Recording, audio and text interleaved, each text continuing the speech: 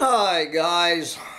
All right, thank you for sticking with me. We're in the part 2 of chapter 25, Inside the Mind of a Planet Eater, where we're really gonna squish it all down to my mashup of my about 10 or 12 days I spent with my favorite planet eater I've ever met, the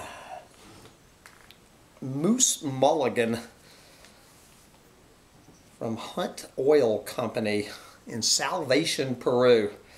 All right, let us get inside the mind of a planet eater. Take it away.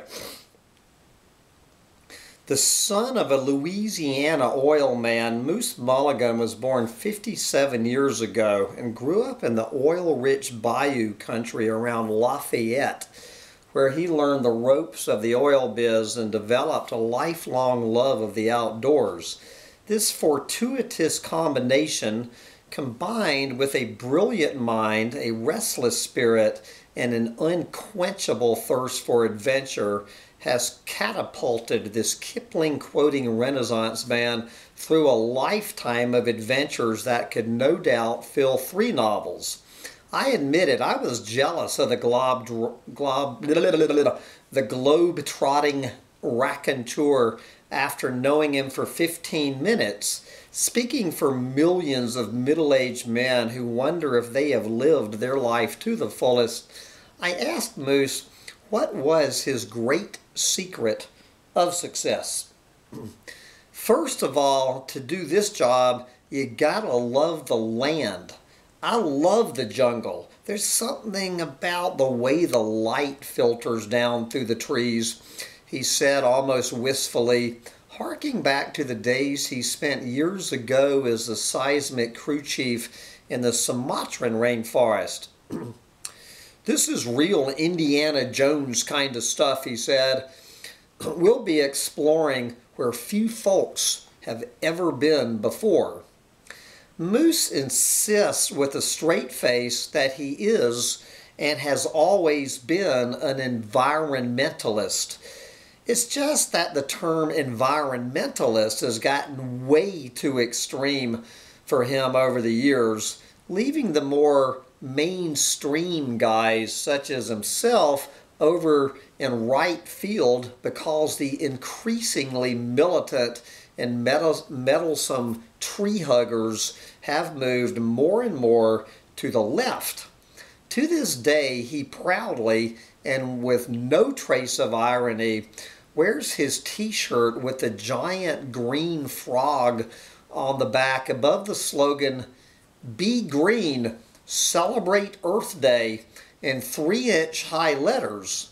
On the front of the very same shirt is a tiny silhouette of an elk and the small print words, "West Elk Mine, Mountain Coal Company, LLC," where his son now works as an engineer in southwest Colorado. Speaking of environmentalist complaints against the mine, he rolls his eyes and says, "I guess sulfur is one of those pollutants. I actually kind of like the way it smells." He sniffs the air and smiles, a carbon copy of Robert Duvall's "I love the smell of napalm in the morning" character from Apocalypse Now, and I can't help but laugh.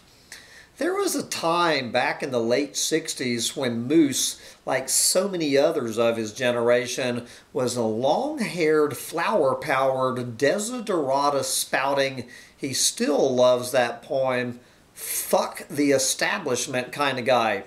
When he was an idealist college student at the liberal University of Texas in Austin, he was active in local Democratic politics and hobnobbed, quote, with the Ann Richards gang. Some of his most cherished memories, not to mention some of his funniest stories, are about getting fucked up on mushrooms and bullshitting his way backstage at one of the early Willie Nelson 4th of July picnics with some floozy from Houston. Another story for another book. But After the mushrooms and the music began to wear off, along the way during the 1970s, he began to see the Planet Eater's light.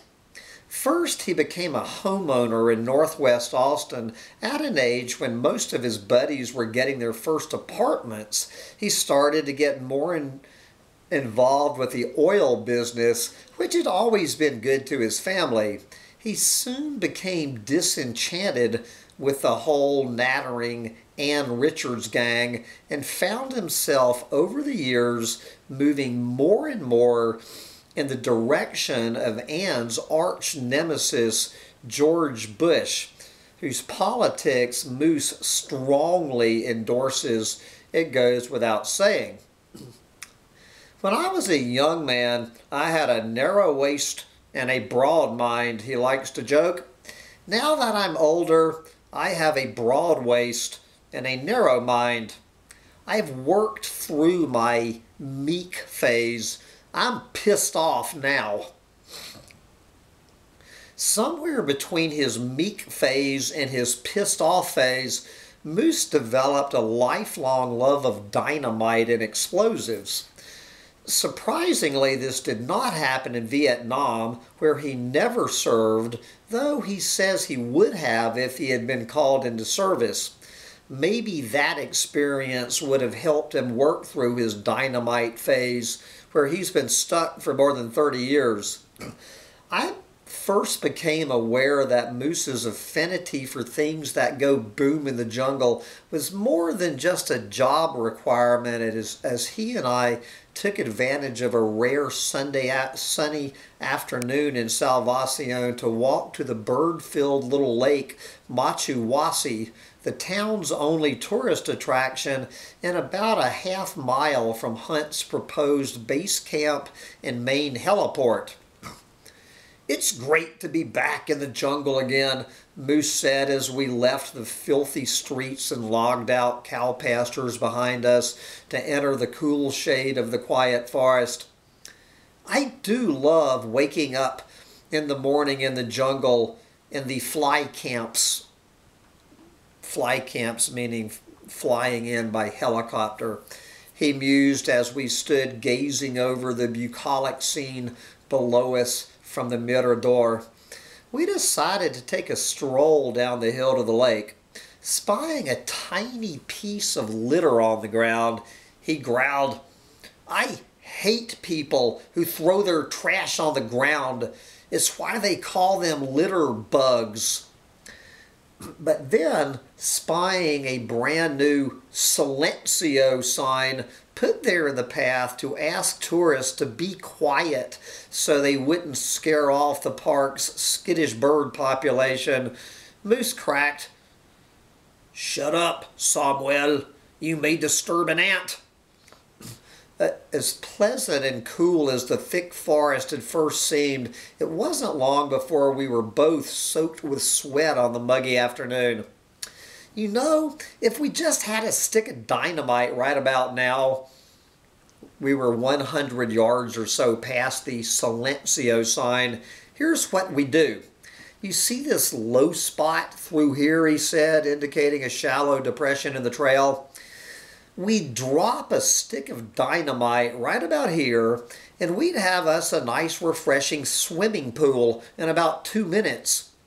Moose should know he is, after all, Hunt Oil's environment, health, and safety liaison man on the ground and the Mother of God. Of course, Moose won't have to use dynamite to scare off the birds from Machu Wasi, as Hunt's helicopters, make that South American Explorations helicopters will be doing a fine job of that on their own. Moose's best estimate is that the 2 choppers each will be taking off and landing 10 times a day as they ferry supplies back and forth to the guys running the seismic lines in the heart of the reserve, which means there should be about 40 chopper flights and possibly many more per day. I can see the badass Emilio, the caretaker at the park, flapping his hands in imitation of the terrified birds fleeing for their lives in the wake of the noise. Not to mention the macaws at Manu Learning Center's Clay Lick, or the eco-tourist in the area who keeps several riverside lodges financially afloat. As hard as this is for me, I'm going to cut Moose some slack here about the whole mess over the base camp.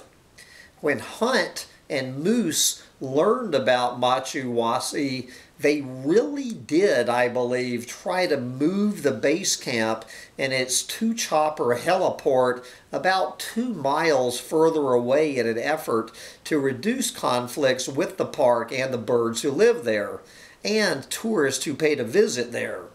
Judging by his comments about disturbing the ants, I am sure this was not an easy idea for Moose to get behind, but hey, he did, and I do give him credit for being so compromising.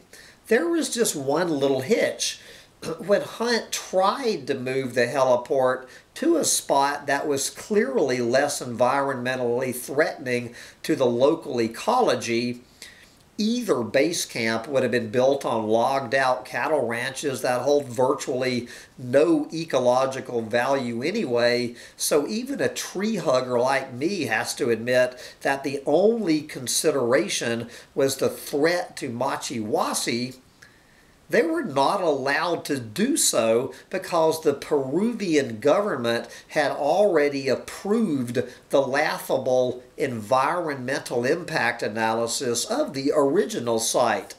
If Hunt tried to move the camp to a less environmentally sensitive site, they would have had to do another assessment of that site, blah, blah, blah. So they said, screw it, we'll keep it where we originally had it. I would have done the same thing. Of course, Moose uses this as just one more instance of the blame game that planet eaters are so fond of playing, to blame everyone else but themselves for the problems that they are causing. We really wanted to move the base camp, he groused, and I believe him. But the environmental impact analysis had already been approved, so we're back to less than a kilometer from the lake. Now we're going to have to monitor for helicopter noise. I'm not sure how we're supposed to be able to do that. Oh well, they're just now beginning to develop that site, meaning the lake, for ecotourism. We, meaning the seismic crew, will be in and out of there in 3 or 4 months before they're even finished.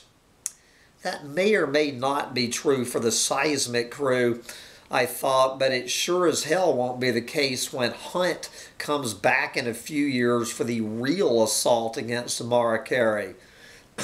Moose took this blame game to such an extent that he started sounding like a whiny little kindergartner. Here's how the game, a favorite of Planet Eaters, works. For example, Moose would mention the subject of the gold miners in Maracairy, many of whom are natives who live in the reserve, who for years have been raping and pillaging and poisoning their own community with virtually zero backlash from the Peruvian government and the tree huggers that he despises so much.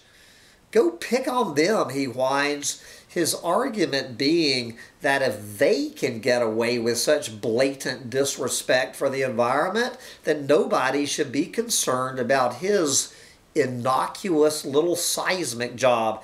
It's kind of like saying, according to Moose, armed robbers are holding people up every day with guns. Why shouldn't I be allowed to be a purse snatcher? At one point, Moose said he had heard no reports of any problems with Hunt Oil's environmental boondoggle at Camisea, the huge natural gas project that Hunt spearheaded a few years ago and is still working hard to expand.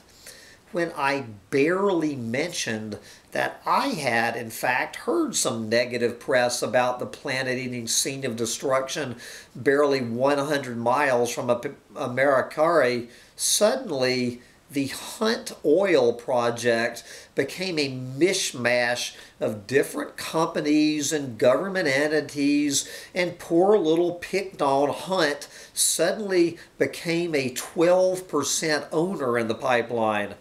Another time I mentioned a 60 Minutes segment on problems with oil companies in the Ecuadorian Amazon, which I still have never seen.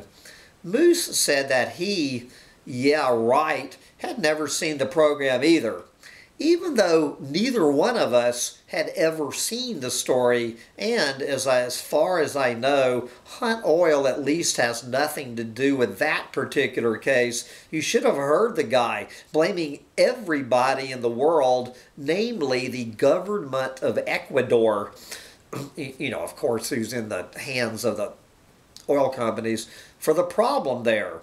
The next morning, he presented me with Chevron Oil's response to the story that he had never seen to convince me that the poor little innocent oil companies were being picked on by those damn irresponsible lefty journalists at CBS News.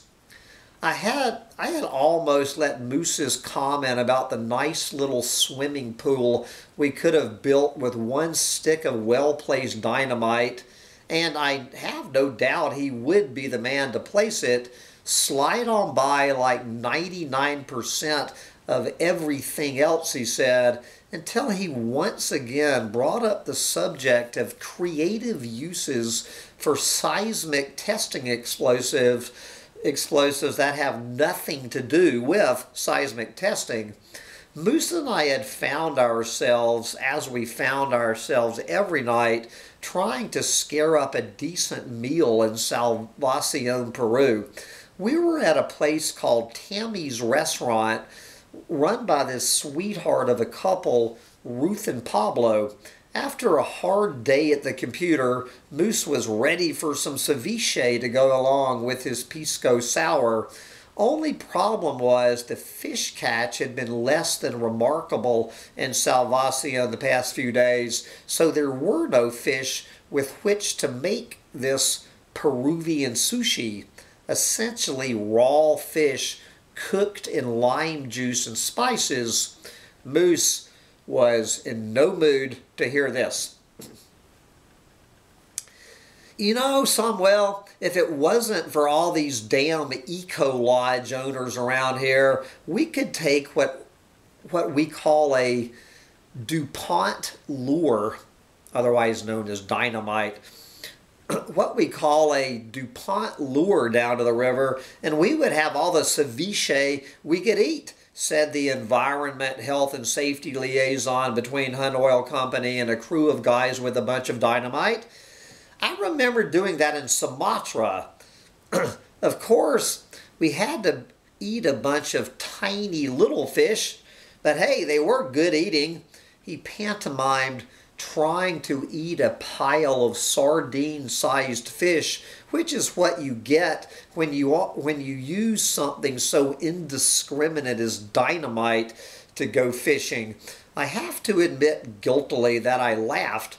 The guy really is hilarious, but he could turn a planet-eating tale about dynamiting baby fish out of a river into a funny story. Encouraged by my reaction and fueled by a couple of stiff drinks, the natural comedian tried his routine out in his halting Spanish on Ruth and Pablo. Ruth shot her husband. Did that gringo just say what I think he said? Look out of the corner of her eye.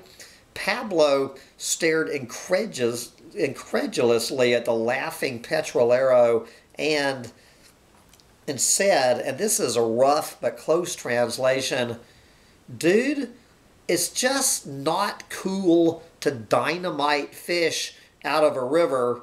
You'll kill all the baby fish." Suddenly, the whole light-hearted energy in the room darkened, and I shot Moose this conspiratorial, shut the fuck up, time out look, which he wisely seemed to understand. Fortunately, we recovered the mood, and the evening passed without us getting kicked out of the place. "Damn, dude, you sure know how to win friends and influence people," I said as we walked home. "Cut the dynamite shit around here, for Christ's sake." Here I was, a tree hugger, giving a planet eater lessons in diplomacy in the Peruvian Amazon before he got us both tarred and feathered. He agreed that I probably had a good point and that he would try to be more diplomatic with his politically incorrect sense of humor in the future. I don't know if it was that episode, the alcohol we shared, or just the familiarity that grows between travelers in a faraway land who have nothing more in common than a mother tongue, that made Moose open up to me as the days passed. I had always felt that much of Moose's shuck and jive routine towards me was part of a well-rehearsed attempt to hold out on me, as my own good old boy banter was my way of hiding my agenda from him. However, as our unlikely friendship grew, he began to drop his guard, which was exactly what I wanted him to do. As he grew more comfortable with me, his opinions about the scourge of the earth, those goddamned meddlesome tree huggers, grew more and more virulent. He cursed the damn tree huggers for being so emotional and passionate in their arguments against the planet eaters, while in doing so, he became one of the most emotional, passionate folks I had ever met in his foaming at the mouth virulence against people exactly like me. As smart as the guy was, he clearly had no clue who he was talking to as he railed against his nemesis. I wish I had a tape recorder, guys. This is just a tiny sample of what I endured, choking down my hydrant of ham-boned psychic puke all the while during several of the strangest days of my life. When I suggested that perhaps he might surprise himself if he actually would take the time to start a dialogue with those environmentalists he loves to hate so much, he replied, "I would love to talk to a tree hugger, but they won't let go of the damn tree long enough to sit down and talk to me," he complained to a tree hugger who had been sitting down with him and talking for hours on end for several days straight. As he railed on and on about the emotionalism and the passion of the damn tree huggers, I dropped my own guard and made the serious mistake of suggesting that the tree huggers' arguments were coming from the moral high ground, as they are. You can imagine the reaction that got from Moose, the roll of the eyes and the pained expression. "Don't these tree huggers have anything better to do with their lives?" he groused. "Don't talk to me about the moral high ground, Samuel. Bring me specific complaints about problems with one of my projects, backed up by good science, and I'll talk to you." And of course, translated otherwise, shut the fuck up. In his newest job, he was particularly irritated by the whine of the eco-lodge operators in the area, especially some thorn in his paw by the name of Joaquin Rivers, who he obviously considered a minor mosquito for Hunt Oil to slap. He recalled visiting the campus of some school where they taught classes in tourism and recreation, which he lumps under the general heading of fluffology. I asked this one woman there, "Do y'all ever take any classes in this school?" His abject contempt for fluffologists boiled over. I'm what you call a primary producer in this society. When I'm in Colorado, I'm putting food, otherwise known as beef, raised on public lands, directly on people's plates, okay? When I come to places like Peru, I'm looking for oil. At one point in his diatribes, he was accusing those damn tree huggers of getting in the way of alternatives to big oil, such as wind power. He wasn't sure of the details, and neither am I, but he had heard some crazy story about some kind of prairie chicken getting in the way of a wind farm that had somehow pitted the prairie chicken lovers against the wind farm supporters. Sometimes we might just have to let an endangered species go extinct, he said, obviously siding with the wind farm supporters. I'm looking out for a species called man. Over and over again, he would refer to those folks, such as Barack Obama, a major target of his wrath, who, quote, want to take us back to the Stone Age in our energy policy. Even his own brother, also the son of an oil man, was one of those greenies looking for biofuel alternatives to gasoline. The poor guy was obviously getting ganged up on. I'm not going to deny it, guys. One of the main things that cemented our weird friendship that week was alcohol. Moose Mulligan, after 5 p.m., was a hard drinking man, and after a certain point the alcohol would pretty much obliterate whatever was left of his edit button, and mine too, no doubt, as he pulled out all the stops in his diatribes against the damn tree huggers. No doubt due to my own alcohol-impaired judgment, I mentioned the name Edward Abbey to Moose and asked him if he were familiar with that genius's work. Even though Moose admitted he had never read one single word that Edward Abbey had ever written about anything, that was no reason that he shouldn't have an opinion about the man. I am capable of murder, Moose let me know. Edward Abbey is someone I could take out with extreme prejudice. I laughed and said he was about 10 years too late in that desire, that Abbey was already dead. Good, then I'd get to shoot him twice.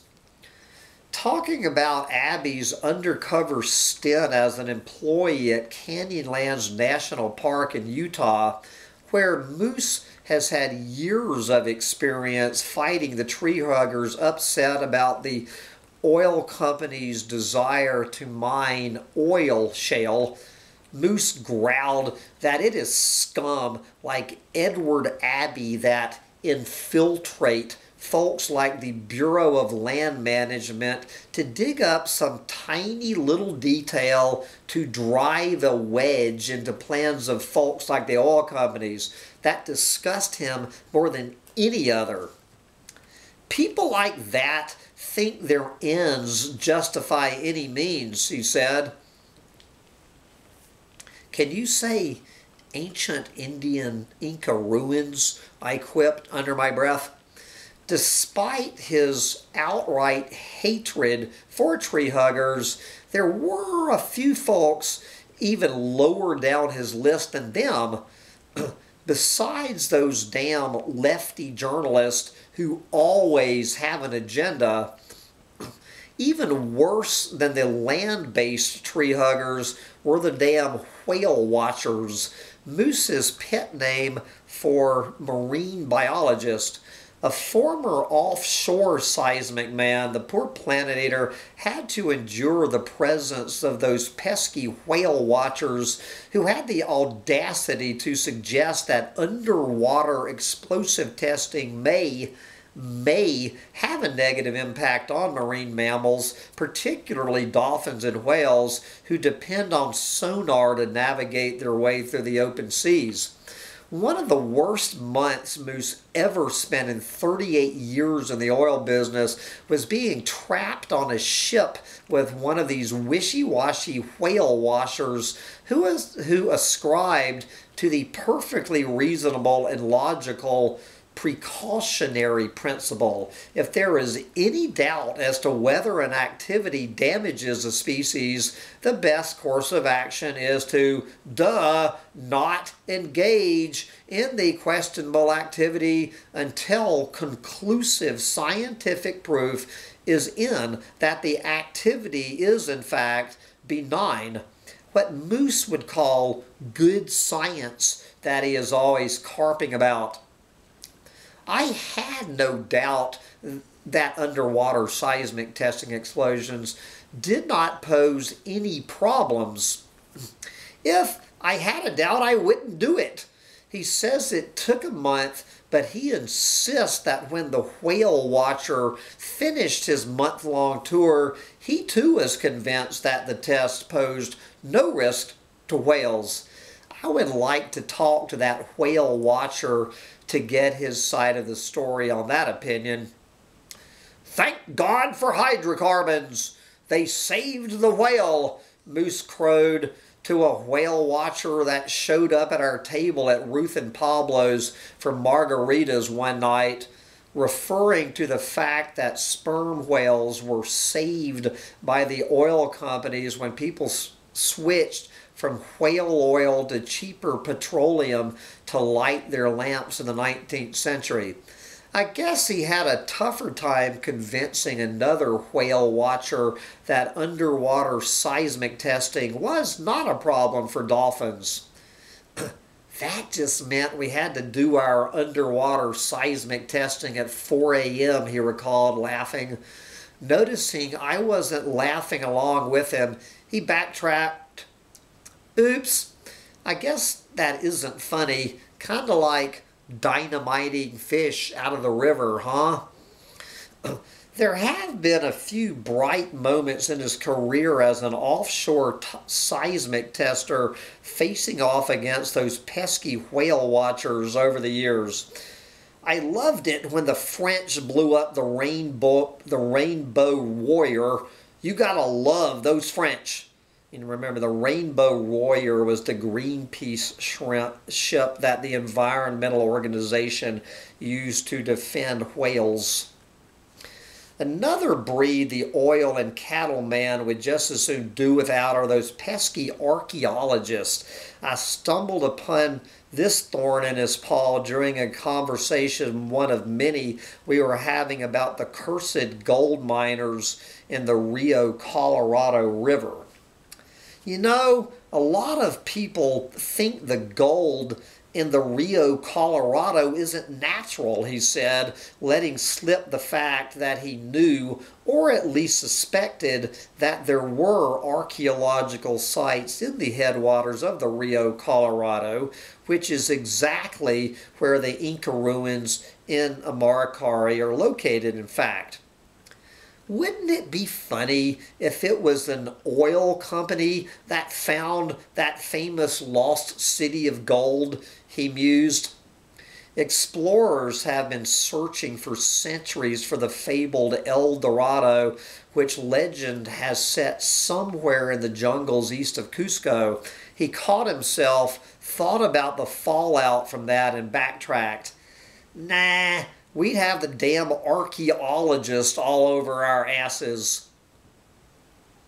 One of the few times Moose dropped his shuck and jive routine with me that week was when I showed him the map I had that clearly showed the ruins he had alluded to right there in the middle of Hunt's network of seismic lines.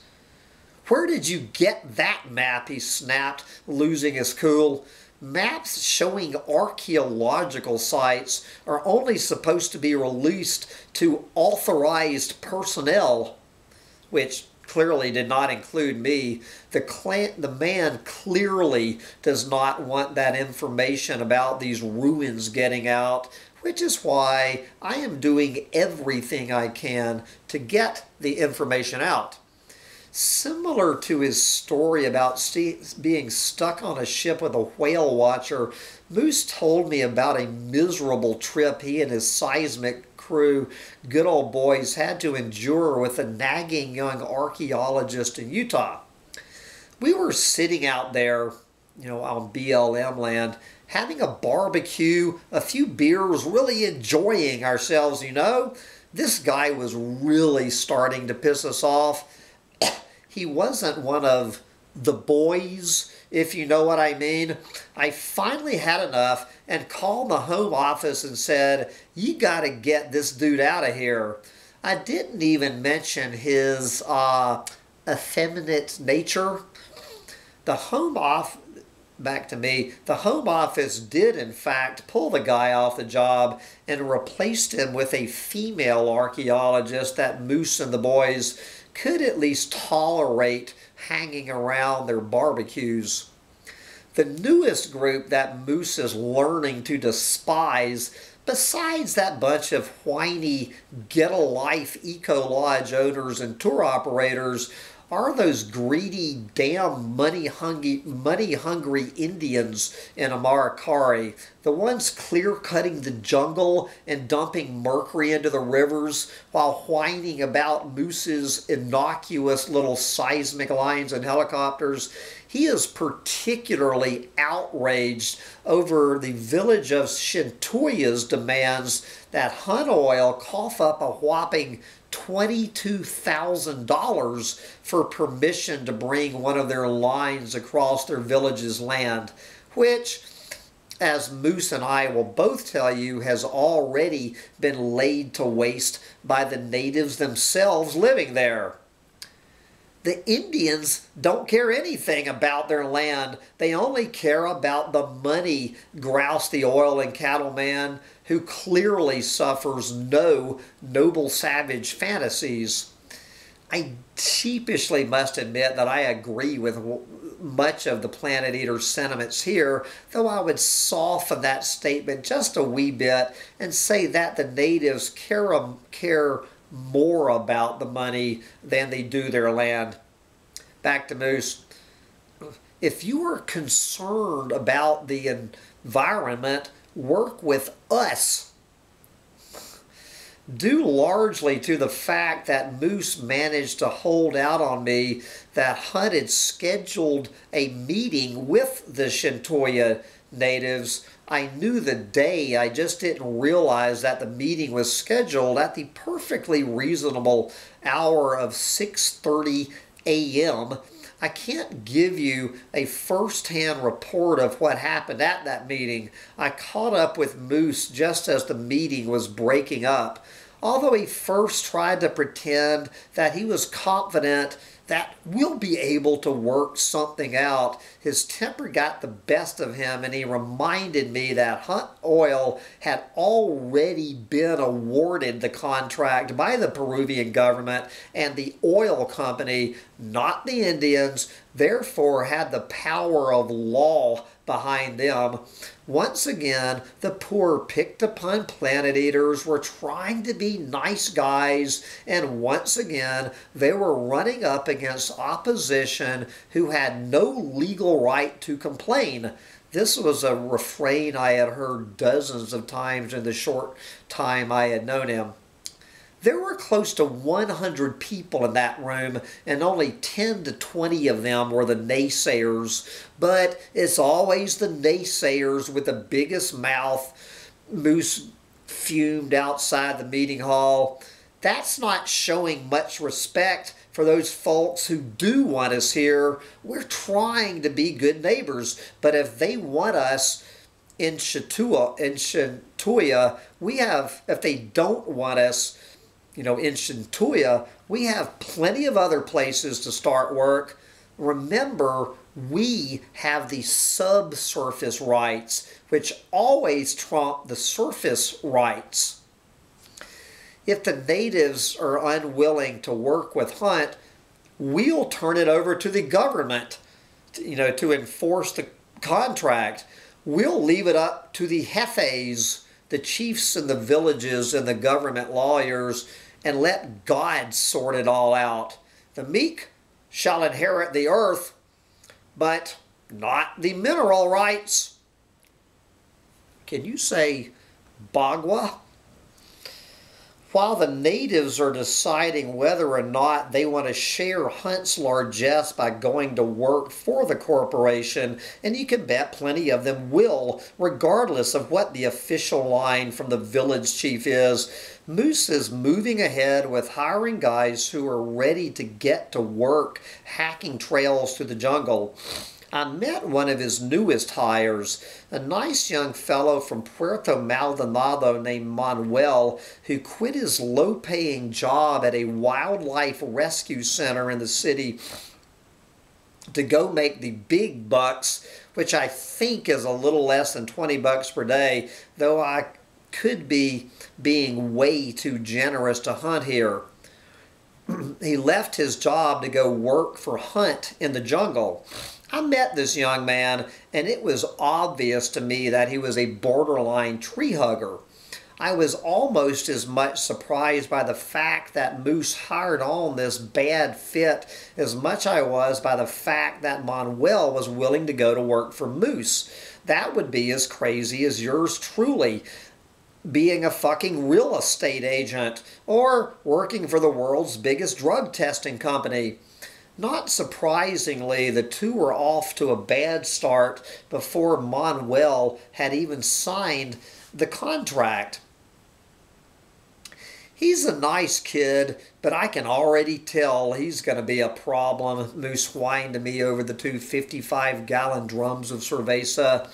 He could turn into a real communist. I can just see him trying to form a damn union with the other guys. He was trying to tell me about raising beef, that you don't need to destroy all those acres for cows when you can raise chickens instead. I guess he's worried about rainforest deforestation. I told him, why eat chicken? Why don't you just eat vegetables instead? The poor picked-upon Planet Eater took a long swig of cold beer and summed up his frustration with his tree-hugging seismic crew. Don't worry about life. Life will take care of itself. With all the bullshit the poor Planet Eater had to deal with in his life as a globe-trotting oil man, you would think he would like to take a rest from it all when he gets back home to his 600-acre ranch in southwest Colorado, which he has called home since 1995. No chance. As soon as he gets back home, he's right back at it again with all those namby-pamby environmentalists who are opposed to his God-given and federally sanctioned right to graze his private cows on public forest land because the tree huggers trip over a cow patty when they're out taking a walk in the woods. Moose pays $2 per cow per month to graze his 600 cows on 20,000 acres of public land for 2 months in the summer. $2,400 per year out of his profits, and he doesn't want to listen to those little naysayers in Colorado any more than he wants to listen to them in Chintuya, Peru.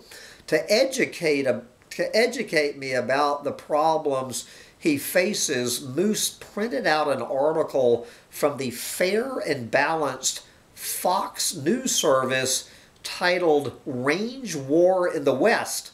Unfortunately, the author's name wasn't attached, so I can't give him credit for this fine piece of fair and balanced news reporting. Quoting the Fox News article, well, referring to the environmentalist battling grazing on public lands must want something? Not really, except to drive the ranchers out of business and let the land return to its pristine state when there were no cattle. I have some news for, the environmentalist. Before the cattle even came to the West, huge herds of elk and buffalo roamed the plains and valleys for centuries, and I'll bet they ate a little grass and tramped through the streams. Quoting the Fox article. Sounds like a damned good excuse to get rid of cattle and start raising elk and bison to eat. To me, tree huggers tripping over cow pies aren't his only nemesis in Colorado. There's also those pain-in-the-ass little devils that chew his irrigation lines and trip up his cows, the dreaded prairie dogs. I've been trying to make them go extinct on my ranch for years, but I'm only 50% of the way there, he complained to me. They're just so fun to shoot. They sit there like little targets. Since bullets are too slow, and I guess dynamite would make a bigger hole than the prairie dogs make to trip up his cows, Moose has taken to chemical warfare in his battle against the pint-sized buck-toothed terrorist, not wanting to pay the high price of the officially sanctioned prairie dog poison. He has come up with an ingenious alternative where he soaks horse shit. Not the fresh road apples. You really gotta compact the shit in your hands in gasoline, then plugs the holes so the toxic fumes gas the little ground squirrels deep inside their burrows. I sat there listening to him complain about how tough his life is on the range, trying to imagine this brilliant, college-educated Marlboro man stalking around his ranch with a bag of road apples in one hand, a can of gasoline in the other. I could just imagine the crazed grin on his face when he encountered a prairie dog burrow, and could see him packing the shit in the palm of his hand, soaking it in gasoline, stuffing it in the hole, and saying, "Take that, you little fucker." I know how he feels. I was exactly the same way when I used to gas gophers that used to mess up my lawn in California. Dude, it sounds like you have way too much spare time on your hands on your ranch, I told him. Before anyone out there gets the idea that Moose and I had no common ground to meet on, there was one area where he and I were in complete agreement. Neither of us have any patience with folks who complain about all those big bad planet eaters and their evil ways when they are making no lifestyle changes in their own lives to change things. Until you're ready to back up the whiny tree-hugging rhetoric with some fucking personal responsibility, a concept Moose firmly defends, all your bitching and moaning is nothing more than the whining of a bunch of two-faced hypocrites. Do you like hot water in your shower? Well, there's one. Gas well, Moose said. Do you like to use soap in your shower? Well, there's another well. I'm not sure what kind of soap Moose uses, perhaps gasoline, but I see his point. As Moose was always mining me for information on the enigmatic Joaquin Rivers, I slipped up in a weak moment and repeated the Manu airport rumor. Needless to say, this was a great source of humor to him. I made